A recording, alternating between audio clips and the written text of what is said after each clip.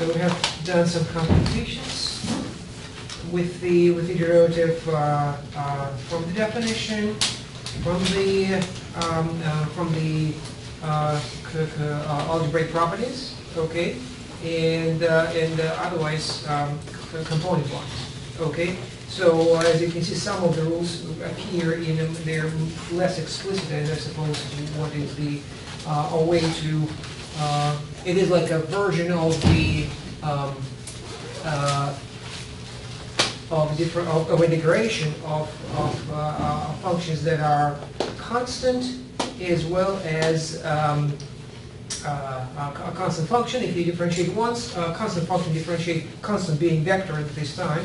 You integrate it once and you have a linear function. Okay, you integrate twice, you have some kind of quadratic function because the parameter is still a number. There is nothing weird that can happen. You just add some multiplications. In fact, what I did not indicate here in the top, we're talking about the gravity situation. So certainly that's why I started with 0, negative g, which is the acceleration. And at the end, that's not the only thing that you can do in order to see that you have a situation very similar to calculus 1, and that is I'll simply expose the acceleration here. So I will simply have the first term will be 0,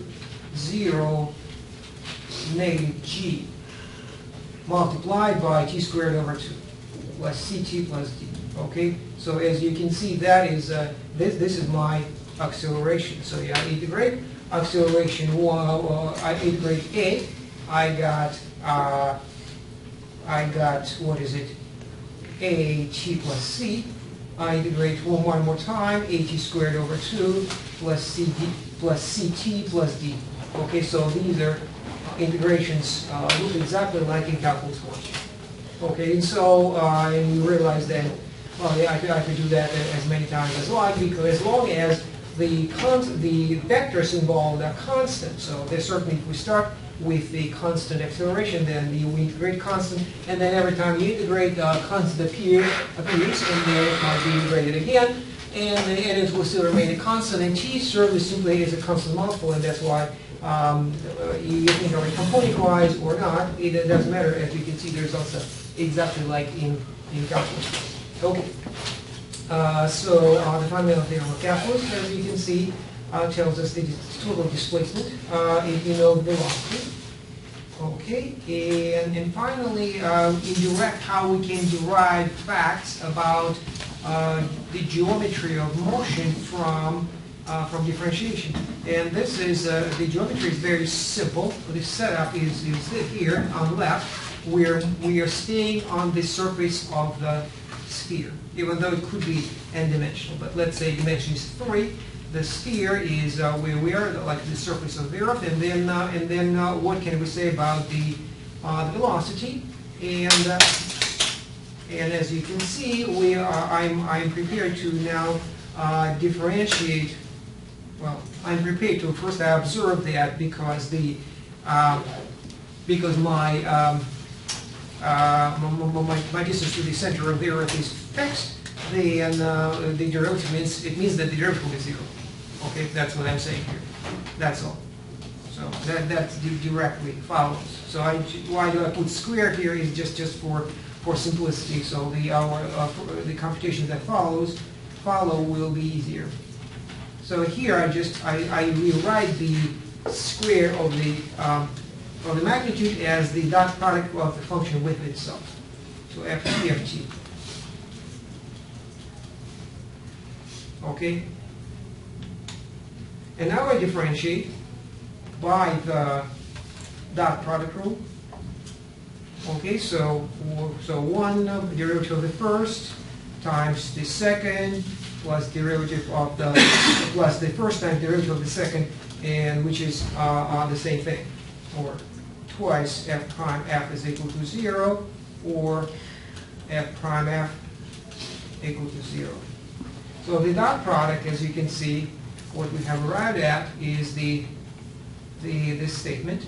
Okay, through this very simple application of the dot product rule of differentiation of vectors in any of parametric functions in any dimension, is we discovered that the dot product of the velocity and the location, let me plot it, maybe this one is so the center of the Earth.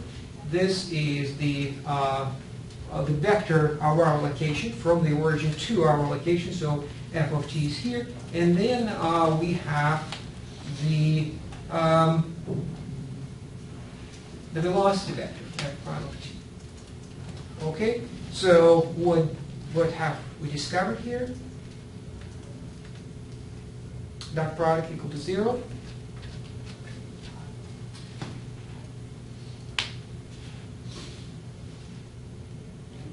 It means what we expect. It means that the f vector is orthogonal to the f prime vector. What was the word? It is Orthogonal. orthogonal. Yes. So indeed, these two are orthogonal. Yeah, it is. I suppose we do expect that. If we stayed on the surface of the Earth, our velocity should better be. We should not point either inside the Earth or outside the Earth. It would mean that we're taking off. Okay, so indeed, this is actually you can serve this as an explanation of the meaning of motion on the surface of any kind of surface. It means that you got to stay within your velocity as a vector has got to stay within the tangent plane to in that point. So you cannot go off or above or below that plane. Your velocity vector has to stay within that plane, even though we haven't defined what the tangent plane is. That's still to come. It is surfaces, and so we have to talk about functions of several variables before we get there. But in the case of the surface of the Earth, the meaning of the tangent plane is fairly simple. In fact, you can use this as an explanation of what it is. So the tangent plane to the surface sphere is the set of all vectors perpendicular to the radius at a particular point, naturally.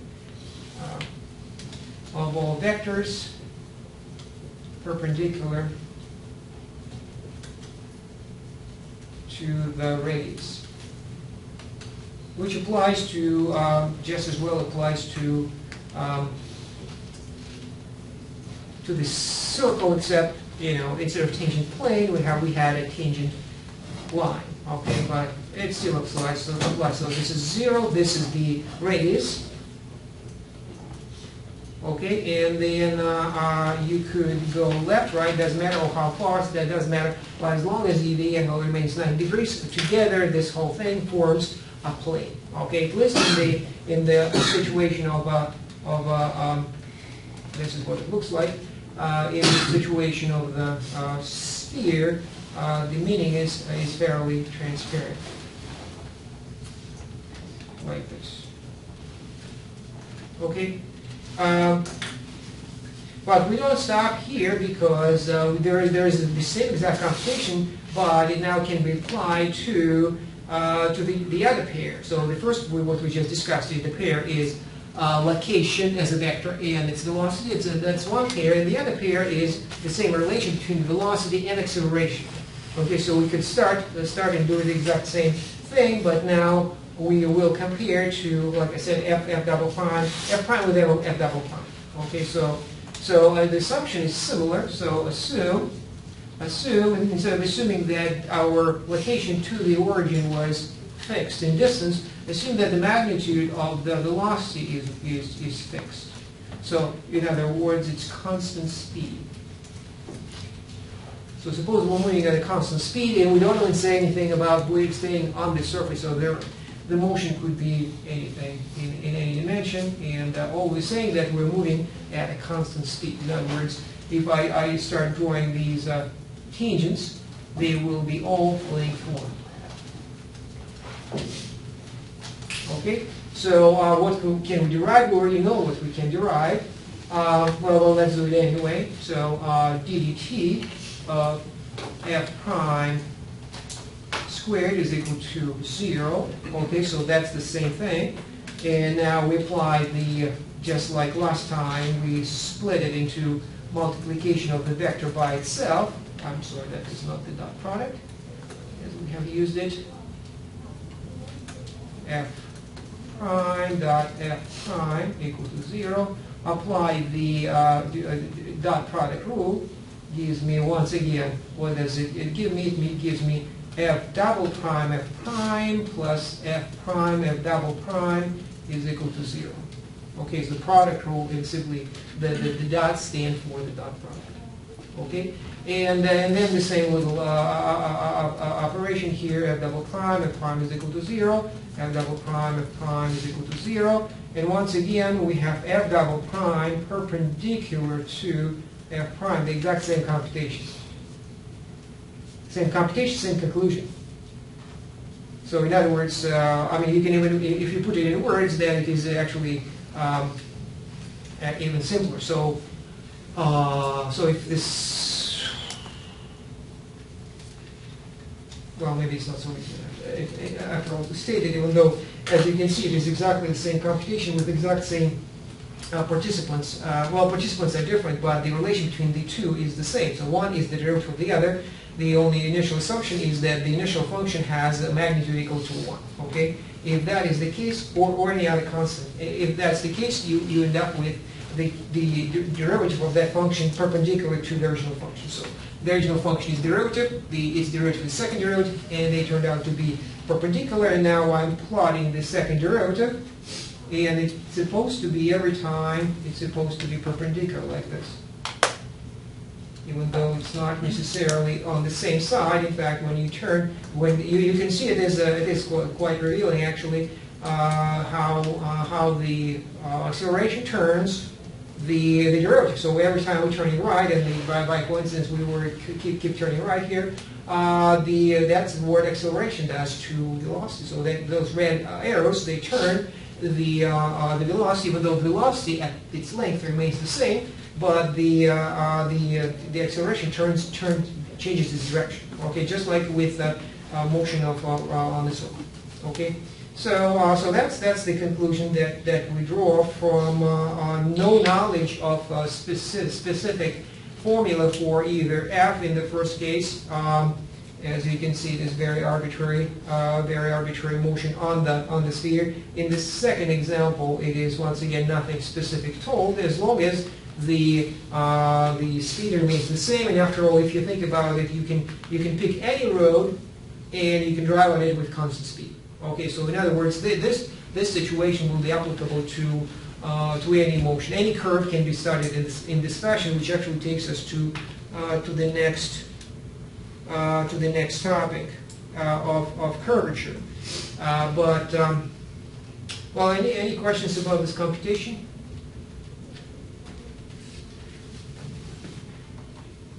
So that is the simplest situation when you were, the second example is more important in the sense that, well, it's not limited to any particular shape, but any curve can be followed at a constant speed, still to be demonstrated.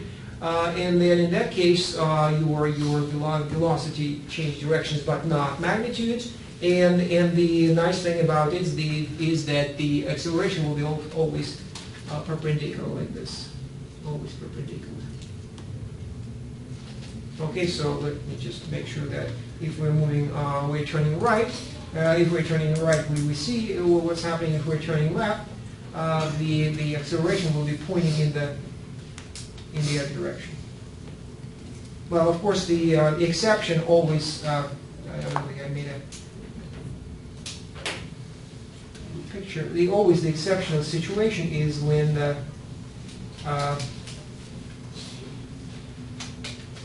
has to be said. So the two vectors are perpendicular, only one exception.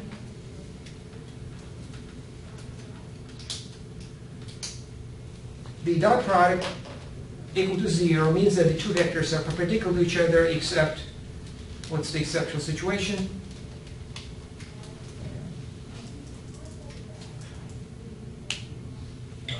When they're both 0? or you want one of them is 0 so f prime is equal to 0 or f double prime equal to 0, then there is no way of, there is no meaning of angle between two vectors. Okay, so if one of them is 0, there is no triangle there to think about.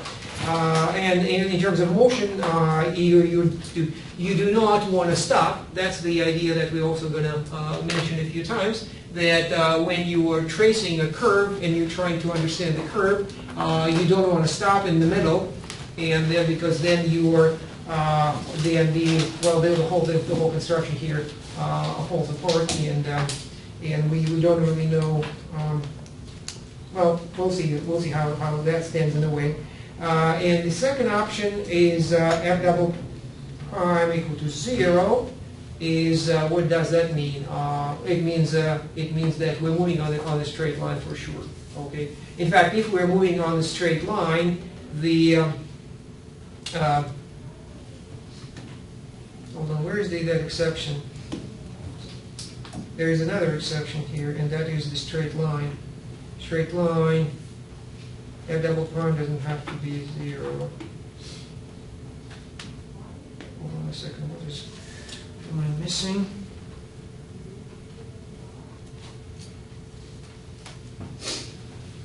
Okay.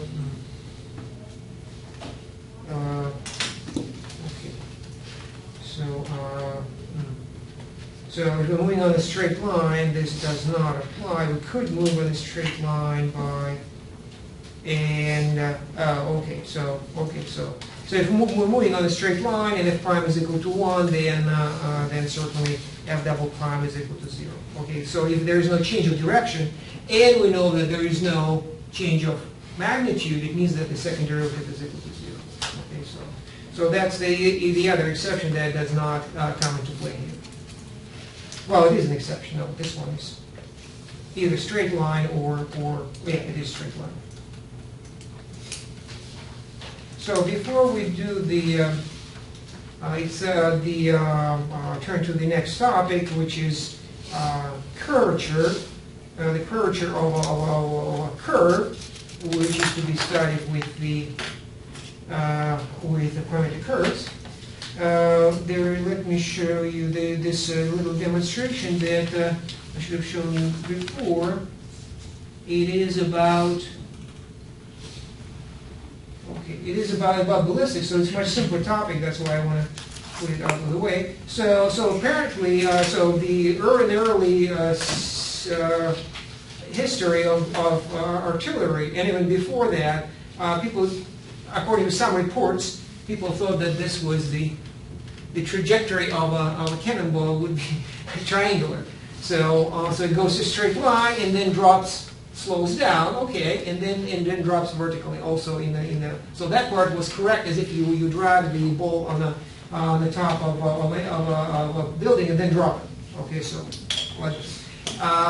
that is even though there are no actual records, but that's reports that have been made many times. So the only explanation is that it is the person who actually mans the cannon stands behind it, and then you can see what's happening when you shoot it. It is actually quite plausible. So so I'm modeling the motion of the ball. This is the cannonball, but based on the parabola. Okay, but then we look at it from behind, from the place where the gunner is standing. Okay, so let me try to see.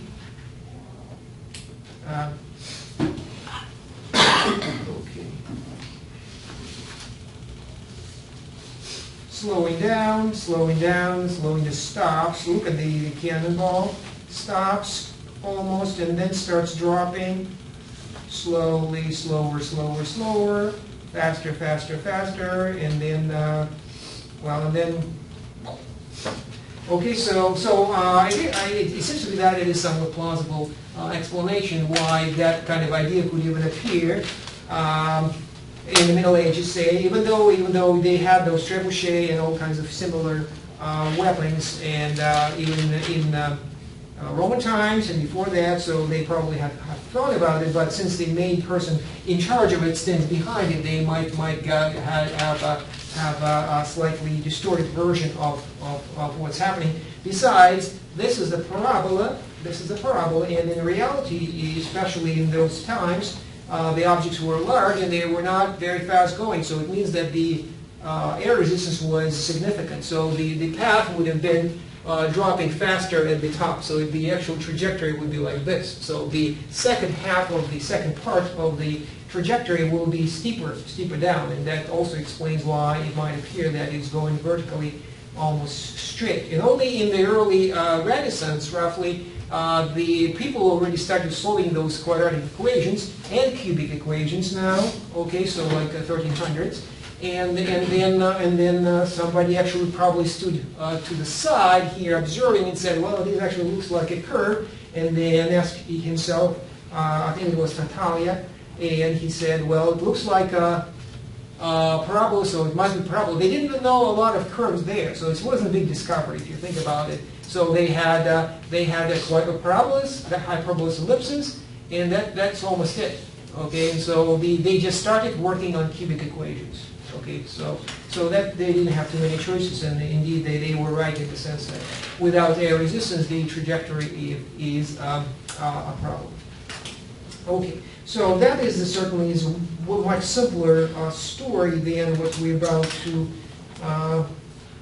face, and that is how to study the curvature of a curve. So a very different problem as well. So the curvature of a curve, not of a parametric curve. So there is a subtle difference. Well, actually, big difference of a curve.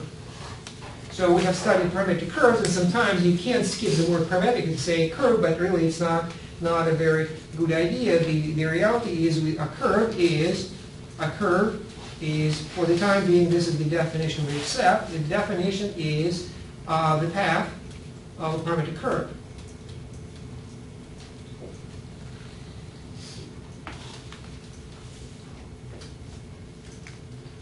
A path of a parametric curve, meaning that if I take my unit circle, that's a curve, even though there are several parametric curves that serve it. So you can drive along a circular path in a number of ways. They all serve as parametric curves. You can go slow, you can clockwise, counterclockwise, fast, slow, then fast. They all, as long as you stick with the road, you can even stop.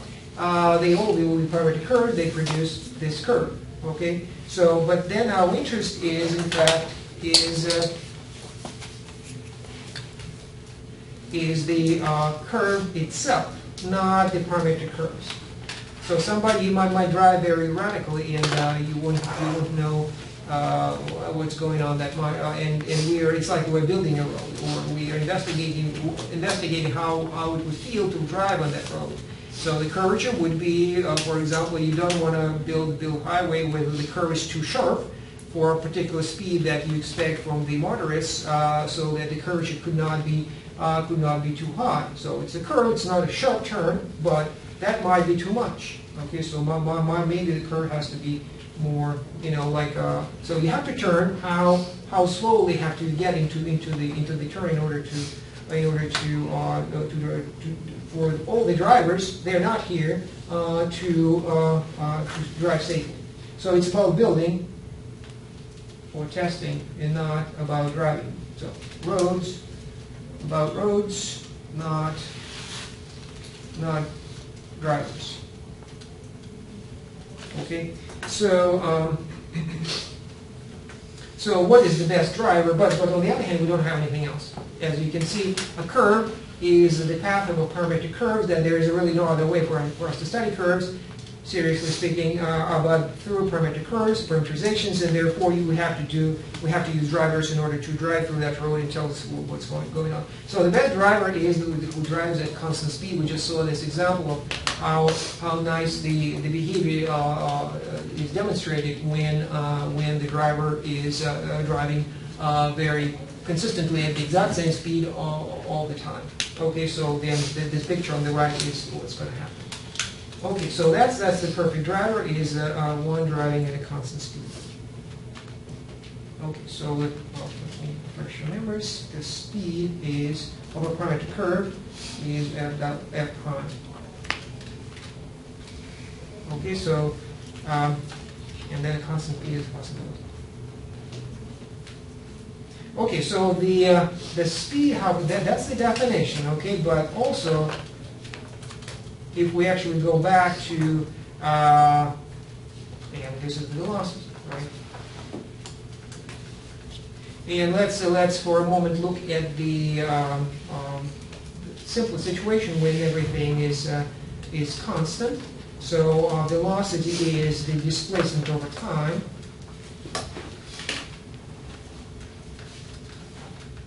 Okay, at the same time, the speed is the distance over time. The difference is, that's where the difference between velocity and speed comes in, either through this definition, that's certainly fine, that's the relation between the speed and the velocity, but on the other hand, this is another way to approach it.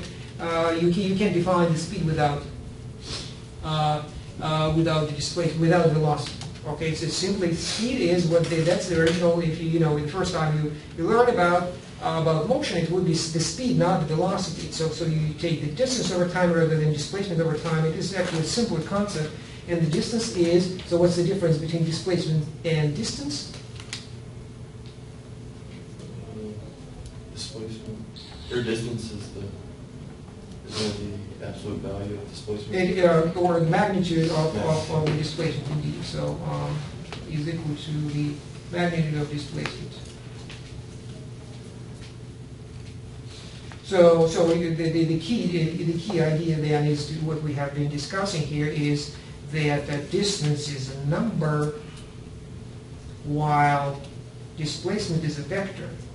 And as a result, naturally, the velocity is a vector and the speed is a number. And then if you want to think in terms of functions, then when everything becomes variable, then velocity is a parametric curve,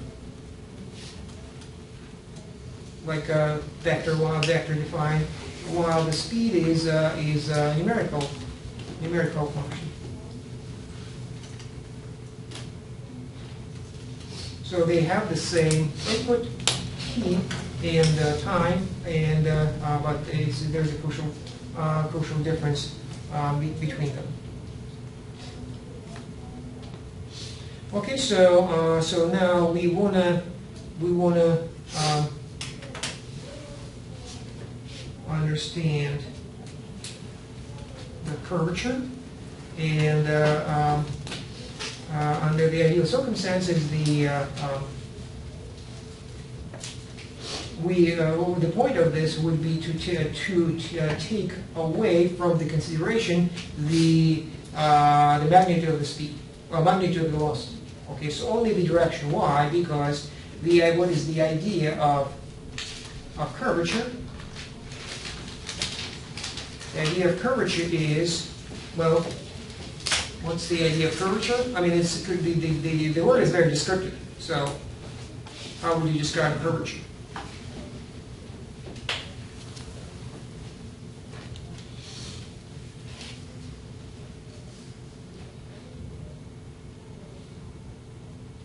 Well, I mean, if you're driving on it, on the road, and you can say that this road is curvier than another road, or something like that. What is that? What are you talking about your experience? Is it just how much it deviates from the straight line? Kinda. Deviation of the straight line. What is the straight line? I mean, what specific straight line? You didn't say, you just didn't say it quite right, but you were on the right track because you just have to identify what that straight line you're talking about. Deviation from a straight line. What is that straight line? Oh, the tangent? It is the tangent. So how quickly you deviate at every moment of time off that straight line being the tangent line is the curvature.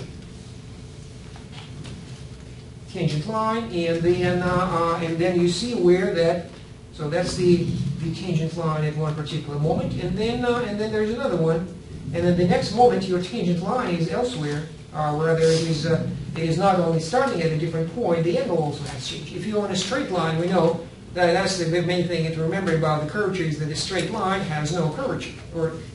Well, we never say that. We say that the curvature is zero. The straight line has zero curvature. Well, here you see what has happened is, the key what has happened is that the tangent line has turned. And that reveals the curvature. Okay? So, well, before we go on, well, let me write it out. Okay, so the idea of curvature is the change of the direction in or not just the change of the direction, how fast the direction is changing. So the rate of change of the direction with the direction given by the tangent line.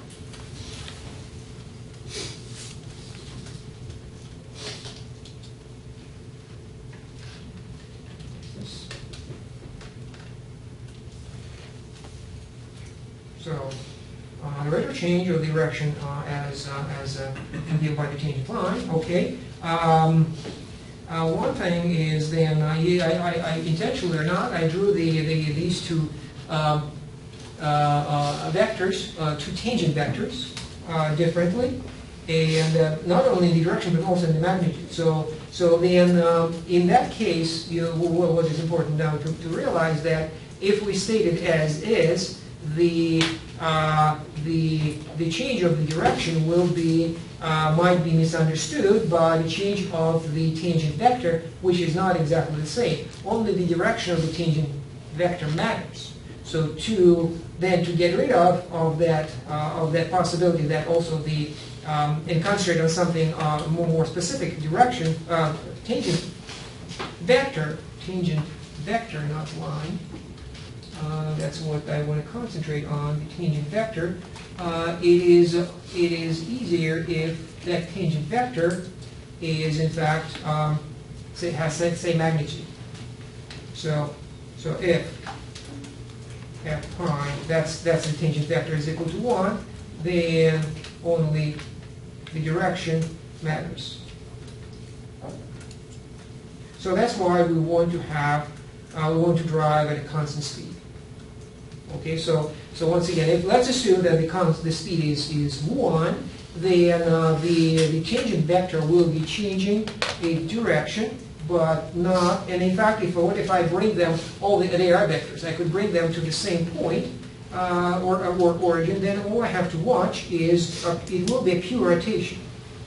So these are tangent vectors of the same magnitude because they are all magnitude 1. So the tangent vector rotates. So f prime rotates with time.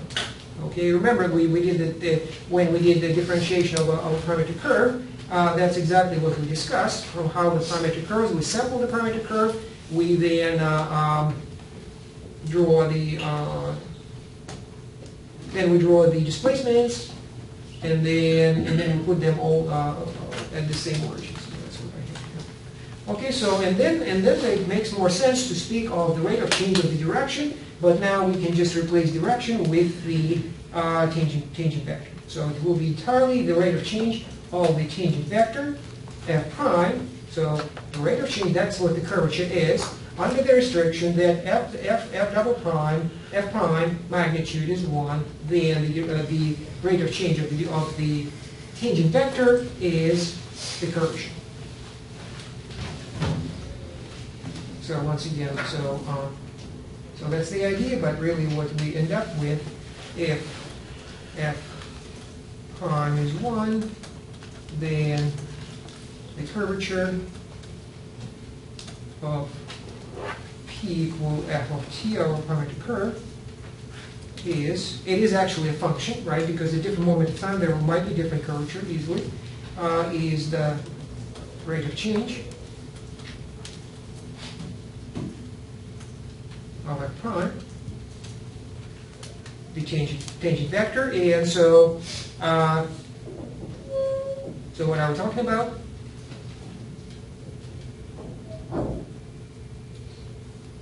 The rate of change of f prime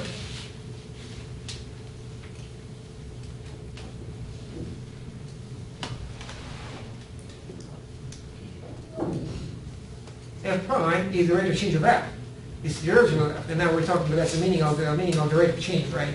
So it is the rate of change of the rate of change.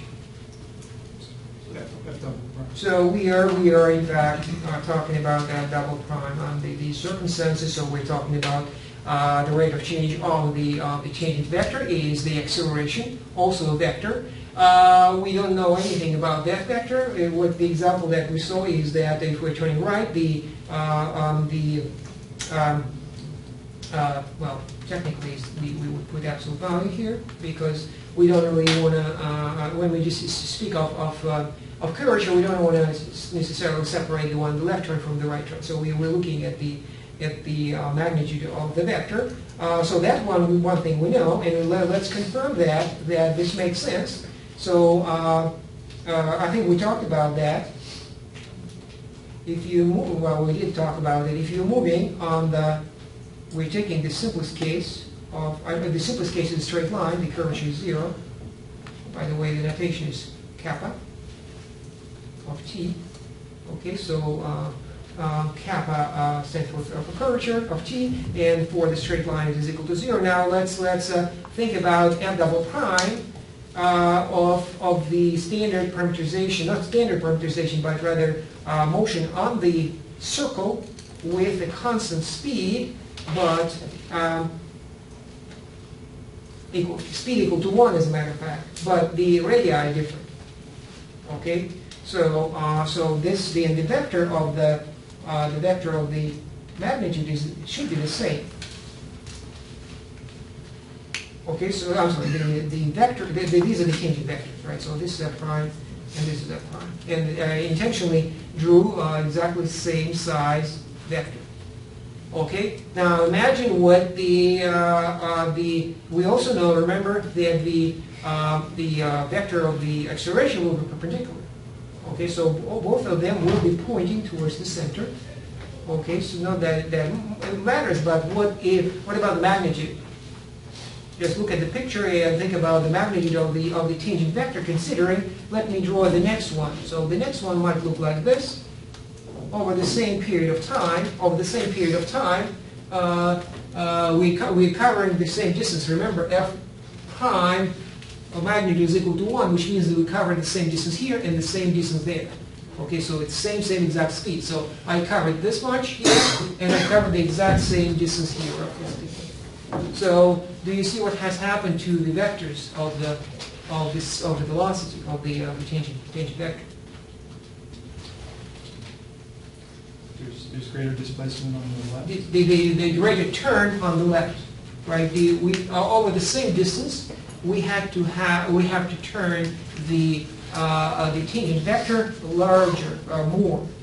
Okay, so bigger turn over the same distance.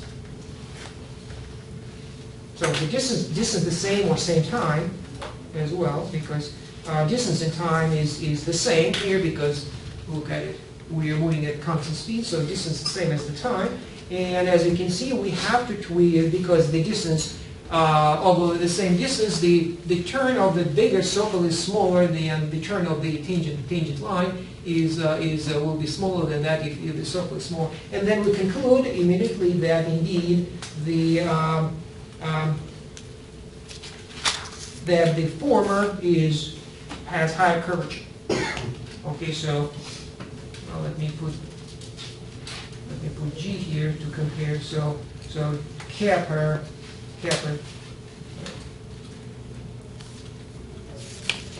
Okay, so kappa here will be less than kappa there. Okay, the curvature of the smaller circle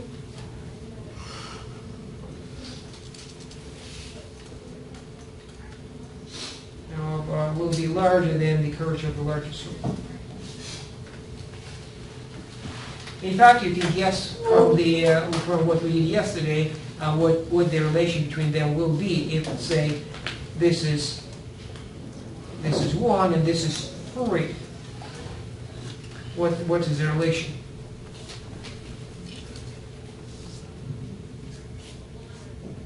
Between the curvature of the small circle, which has radius 1, and the other one has radius 3.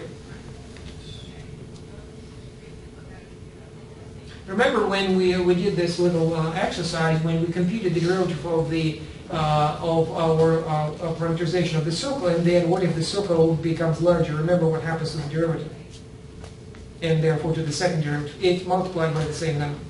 So that same parameterization here, in comparison to there, you get your derivative will be times 3. And the second derivative will be times 3 too. And so that which means that the factor will be actually by 3. By factor of 3. And the exact number is actually, this is 1 and this is 1/3. Okay, the exact number is the curvature, as we will see, is 1 over the radius. For circles, the curvature is the reciprocal of the radius. And let me state that. So for circles of radius r, and this is for straight lines.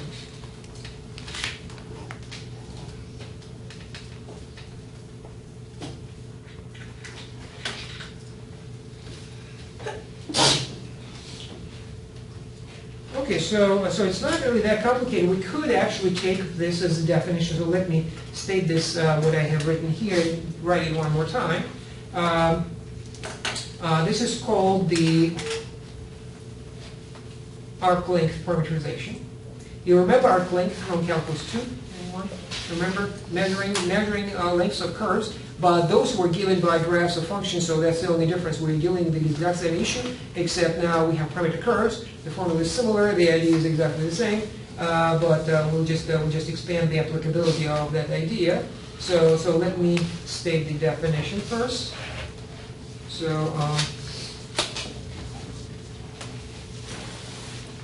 in arc length parameterization,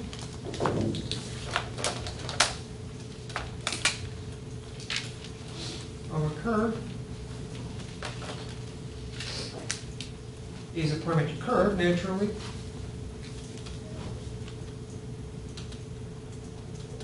with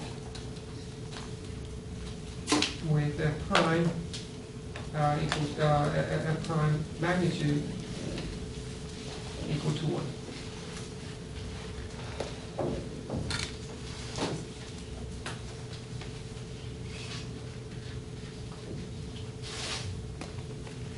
Okay, and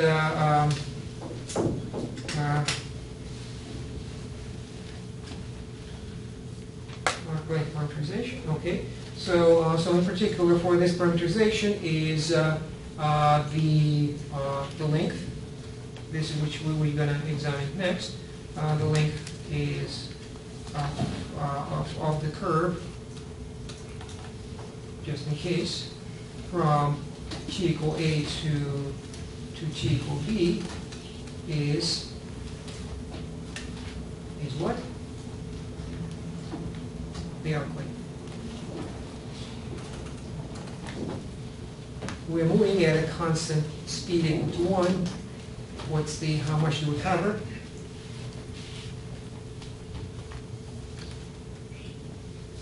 Is it just the integral of What? t?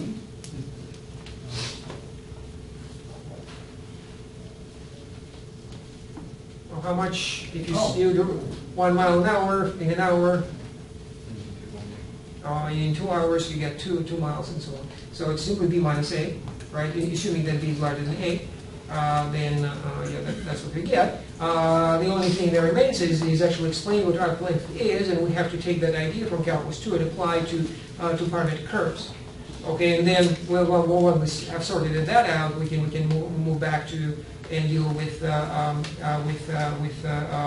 curvature, because the curvature is Unfortunately, we don't have this luxury, or always, not always have this luxury, to choosing arc length parameterization. So we have a parametric curve, and then either we reparameterize it, which is so we have to figure that out, or we have to have the definition of the curvature that is independent, or at least a formula for the curvature that is independent of parameterization, not a special kind of parameterization, which is this is. So we need to figure out what the arc length is in order to actually explain what arc length parameterization is. Why does it equal to 1?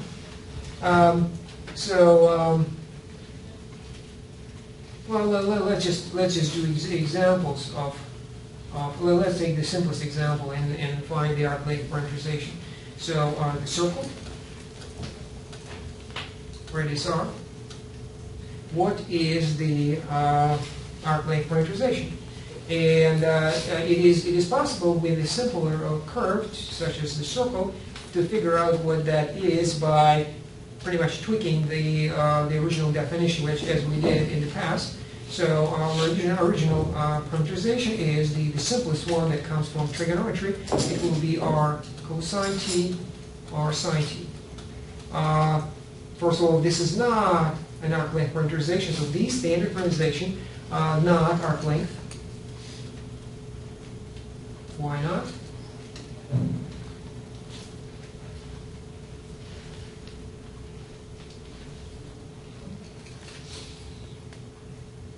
Oh, yeah, well, because it's, the magnitude of f prime is r, right?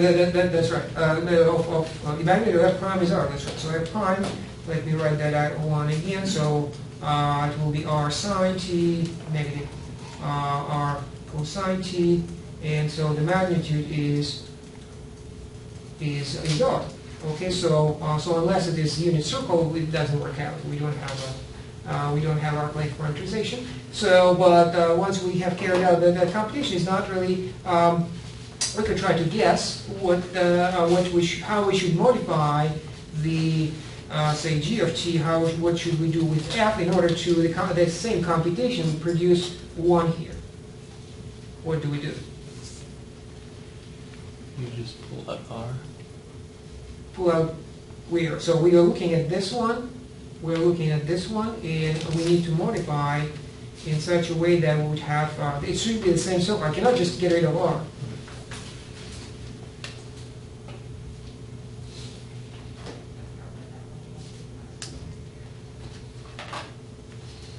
So,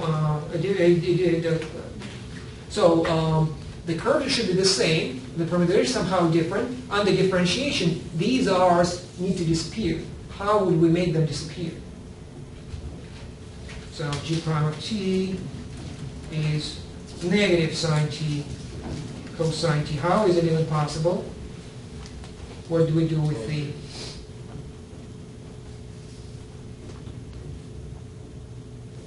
So the r will go away if some kind of 1 over r pops up. So where do we put that 1 over r? Well, I don't want to say this yet. Where do we put 1 over r? So, the idea we could get the idea from over here. We have to move. Say if radius is large, we have to move.